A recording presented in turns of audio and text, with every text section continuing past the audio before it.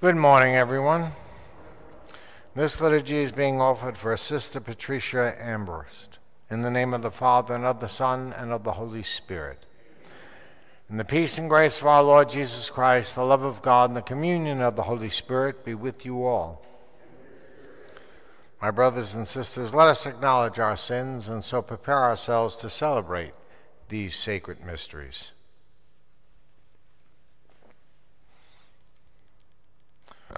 Lord Jesus, you raise us to new life. Lord, have mercy. Lord Jesus, you forgive us our sins. Christ, have mercy. Lord Jesus, you feed us with your body and blood. Lord, have mercy. And may Almighty God have mercy on us, forgive us our sins, and bring us to life everlasting. And let us pray.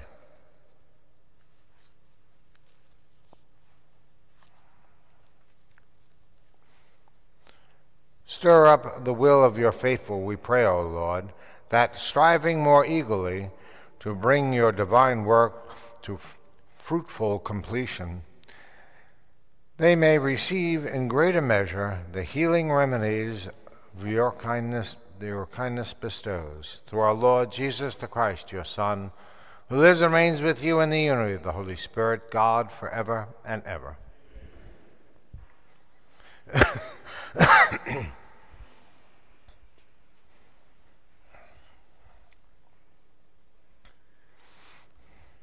A reading from the beginning of the letter of St. Paul to the Colossians.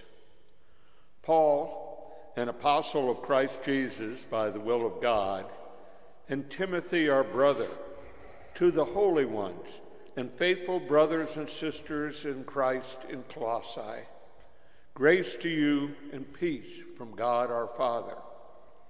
We always give thanks to God, the Father of our Lord Jesus Christ, when we pray for you. For we have heard of your faith in Christ Jesus, and the love that you have for all the holy ones because of the hope reserved for you in heaven. Of this you have already heard, through the word of truth, the gospel that has come to you. Just as in the whole world it is bearing fruit and growing, so also among you. From the day you heard it and came to know the grace of God in truth, as you learned it from Epaphras, our beloved fellow slave, who is a trustworthy minister of Christ on your behalf, and who also told us of your love in the Spirit. The word of the Lord. Thanks be to God. I trust in the mercy of God forever. Trust in the mercy of God forever. I, like a green olive tree in the house of God, trust in the mercy of God forever and ever. I trust in the mercy of God forever. I will thank you always for what you have done and proclaim the goodness of your name before your faithful ones. I trust in the mercy of God forever.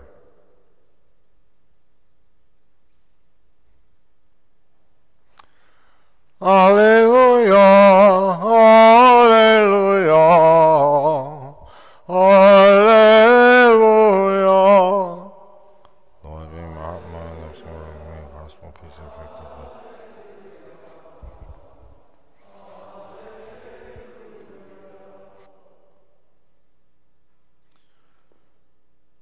The Lord sent me to bring glad tidings to the poor, and to proclaim liberty to the captives. Alleluia, alleluia, alleluia. The Lord be with you.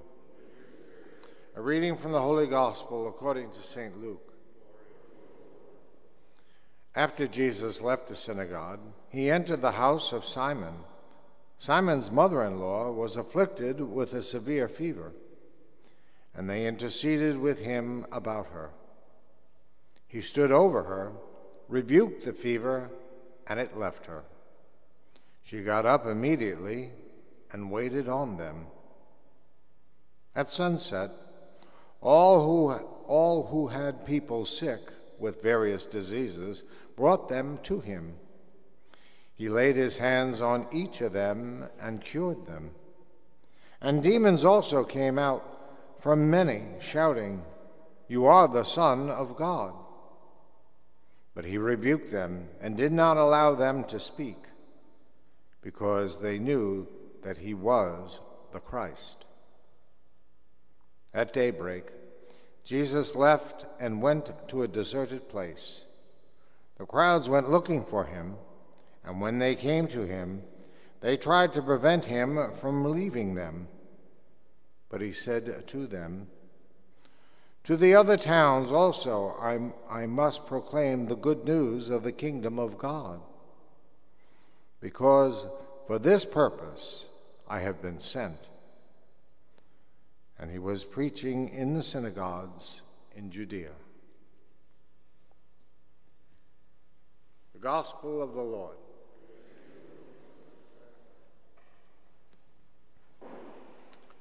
Today is a day for a World Day of Prayer for the Care of Creation, which Pope Francis asks us to center our attentions on. But just first, the first reading from Paul to the Colossians, you might notice that he gives his credentials. And that was not always true in the first, certainly in terms of the Thessalonians, but because there was trouble, after Paul would preach to a community, another group would come after him and try to rebuke what Paul said. So he started giving his credentials that he certainly was legitimate. Just a little fact. We have in the gospel passages that of Jesus healing. And I think it's important in terms of, as we concentrate on a World Day of Prayer for the care of creation, that we have been called and chosen to be the stewards of creation, to cure the ills that, for the most part, that we've created. And certainly in terms of, when Jesus cured people, when the apostles did, there was great joy of thanking God for that gift of healing, and certainly of the person who was ill, joy that their suffering had ended.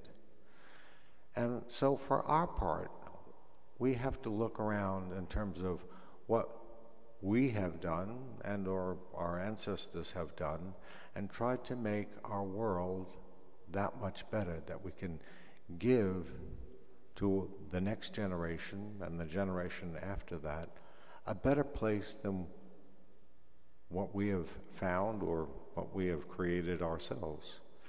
And one simple thing in terms of waste management: how many of us are recycling to make our world just that much better? So I ask you to reflect on how you are, how I am doing as a steward of our planet, of the creation that God has given us, that we can stand facing our God saying, I have tried to make a significant difference in making our world better.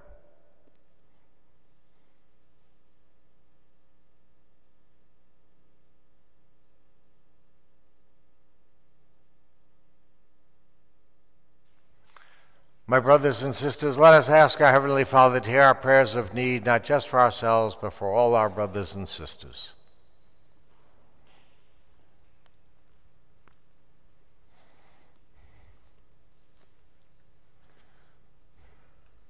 For our holy shepherds, that they may take time to be by themselves in prayer, as Jesus did, receiving the guidance they need in their ministry, we pray to the Lord. Lord, hear our prayer. that Jesus may cast out every demon that works against a culture of life, enlightening our national and world leaders to see the dignity of every human being. We pray to the Lord. Lord, hear our prayer. For missionaries, that they may carry the word of truth with joy and courage, making it grow and bear fruit in the whole world, we pray to the Lord. Lord, hear our prayer.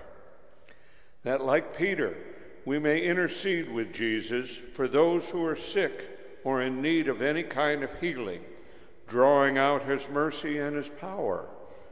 We especially pray for Georgianne Bilodeau, Britt O'Brien, and those mentioned in our prayer list and our book of intentions. For the cause of Jean-Claude Collin, founder of the Maris for Sainthood, we pray. Lord, hear our prayer. That the hope reserved for us in heaven, which inspires our faith and our love, may become a blessed reality for those who have gone before us, marked with the cross of Jesus. Also, please pray for the souls of Gretchen Gunning and James Nolan, father of Amy Aldrich. May they rest in peace. We pray to the Lord. Lord, hear our prayer.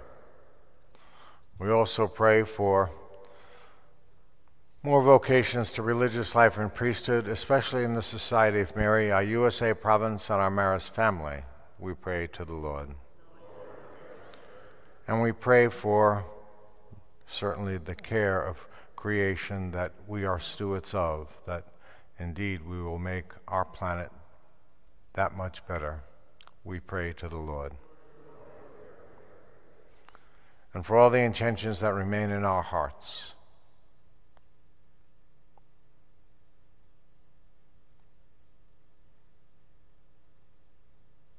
we pray to the Lord.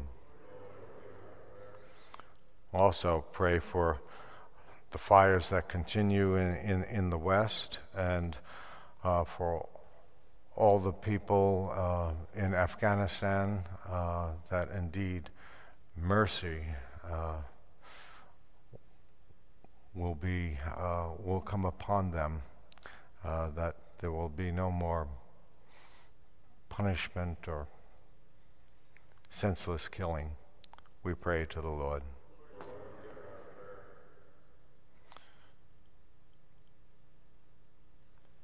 Heavenly Father, we thank you for hearing our prayers. We ask you to grant them in the name of Jesus, our Lord and Savior.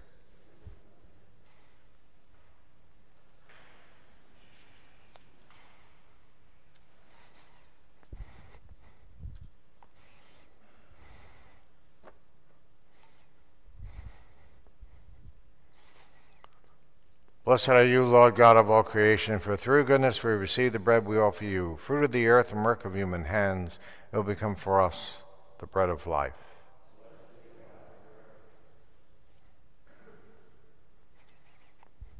By this mystery in water and wine, may we share in your divinity as you humbled yourself to share in our humanity.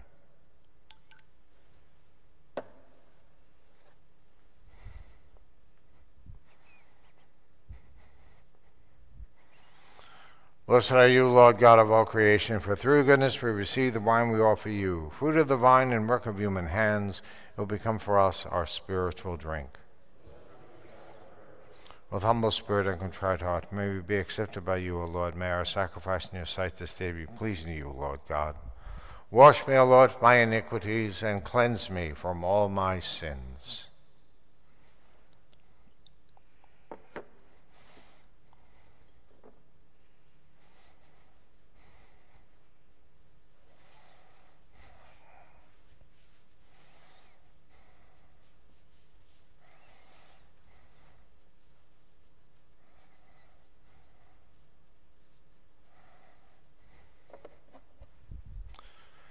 And pray, my brothers and sisters, that my sacrifice and yours may be acceptable to God, the Father Almighty.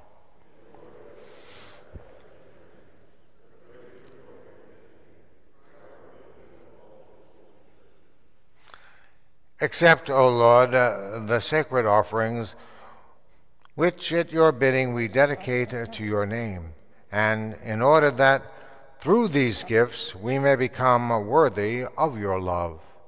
And grant us unfailing obedience to your commands, through Christ our Lord.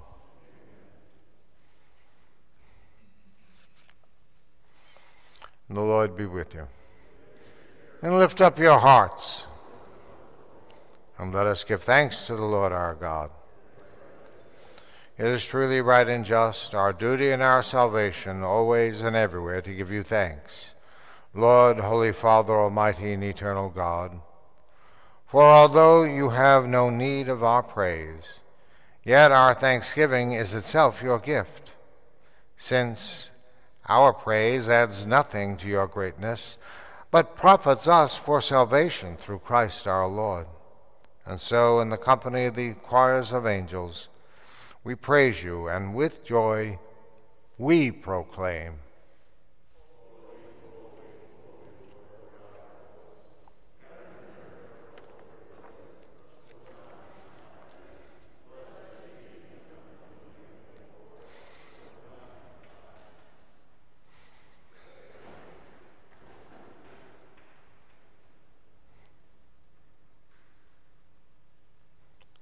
You are indeed holy, O Lord, the fountain of all holiness.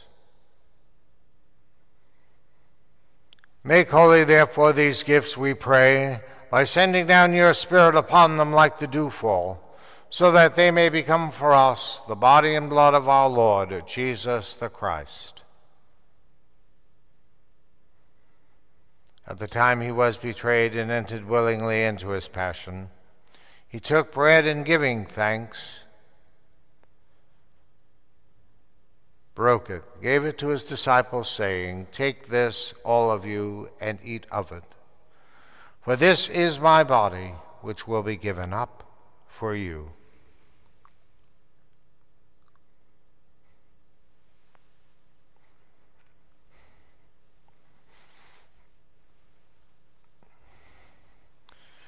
In a similar way, when supper was ended, he took the chalice, and once more giving thanks, pronounced the blessing and gave it to his disciples, saying, "Take this, all of you, and drink from it. For this is the chalice of my blood, the blood of the new and eternal covenant, which will be poured out for you and for many for the forgiveness of sins. Do this in memory of me."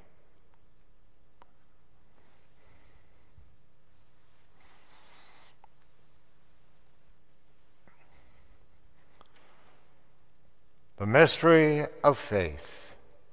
We proclaim your death, O Lord, and profess your resurrection until you come again. Therefore, as we celebrate the memorial of his death and resurrection, we offer you, Lord, the bread of life and the chalice of salvation, giving thanks that you have held us worthy to be in your presence and minister to you.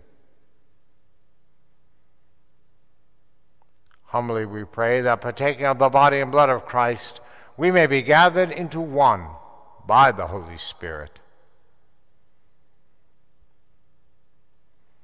And remember, Lord, your church spread throughout the world. Bring her to the fullness of charity, together with Francis, our Pope, Gregory John, our Archbishop, Bernard and Joel, our auxiliary bishops, and all the bishops, clergy, religious, and the entire people you have gained for your own.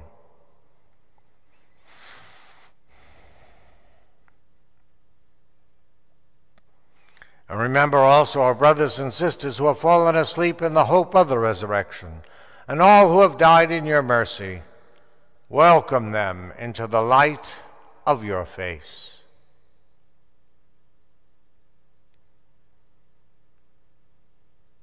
Have mercy on us all, we pray, that with the Blessed Virgin Mary, Mother of God, with St. Joseph, her spouse, with St. John the Baptist, his herald, with the apostles, the martyr St. Peter Chanel, Pope Pius X, and all your saints who have pleased you throughout the ages, may we merit to be co-heirs to eternal life, and may praise and glorify you through your Son, Jesus the Christ.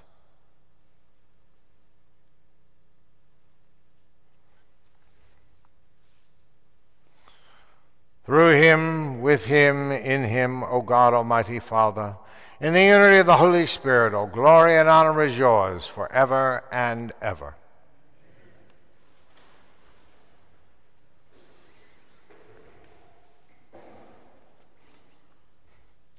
At the Savior's command and formed by divine teaching, we dare to say, Our Father, who art in heaven, hallowed be thy name. Thy kingdom come, thy will be done on earth as it is in heaven. Give us this day our daily bread, and forgive us our trespasses, as we forgive those who trespass against us.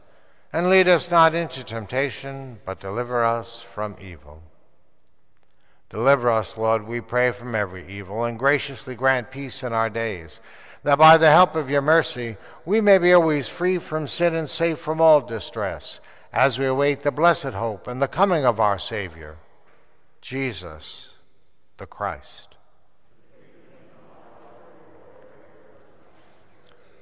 Lord Jesus Christ, you said to your apostles, disciples, friends, you say to each and every one of us, Peace I leave you, my peace I give you. Lord, look not on our sins, but on the faith of your church, and graciously grant her peace and unity in accordance with your will, who lives and reigns forever and ever. And the peace of the Lord be upon you always. And let us offer to each other some sign of Christ's saving and loving peace.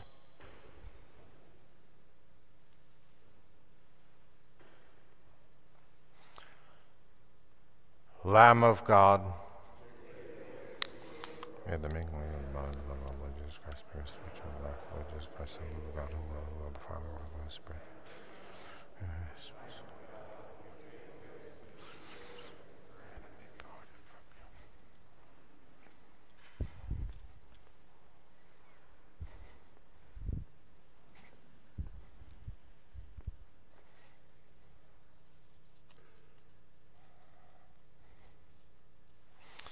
Behold, this is the Lamb of God who takes away the sins of the world.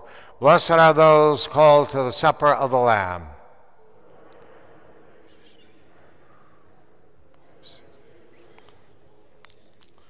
May the body and blood of our Lord Jesus Christ keep us safe for eternal life.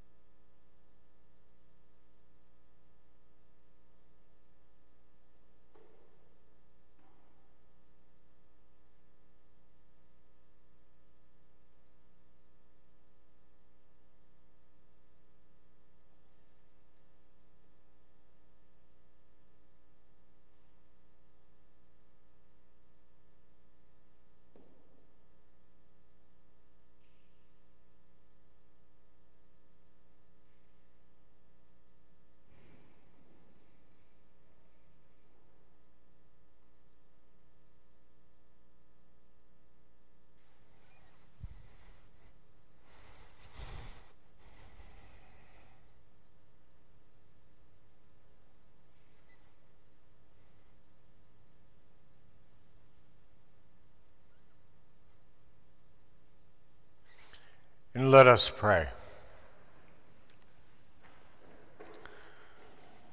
We pray, Almighty God, that those to whom you give the joy of participating in divine mysteries may never be parted from you, through Christ our Lord.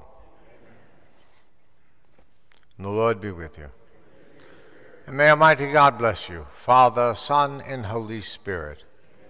Go in peace.